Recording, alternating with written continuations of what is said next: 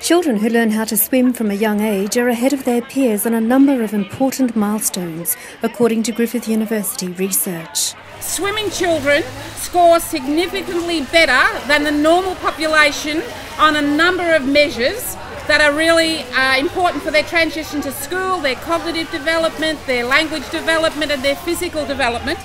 The study surveyed 7,000 parents from Australia, New Zealand and the US over 3 years, as well as individually assessing a further 180 children.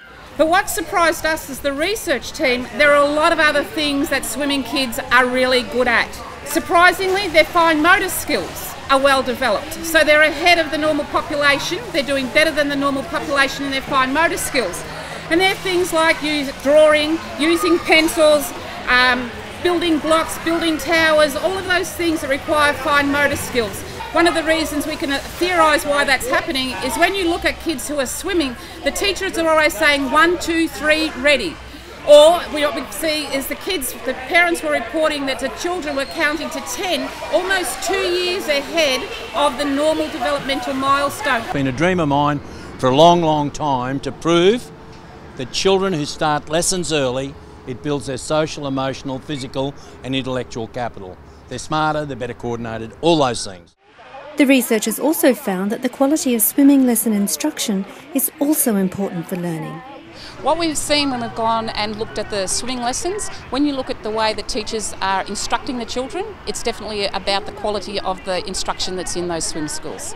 So when you look at swim lessons, like if you saw them today, what you see is the teachers will give clear instructions, partly because of the swim environment itself, but also the tools that they use, the resources that are in the pool. They'll say, go and get the yellow triangle, the blue duck, so the kids will, and it will be swim under, swim through, swim around. So it's a very language-rich environment.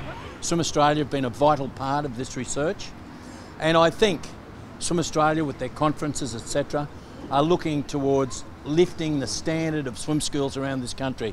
And for me, that is the biggest thing that's got to come out of this country.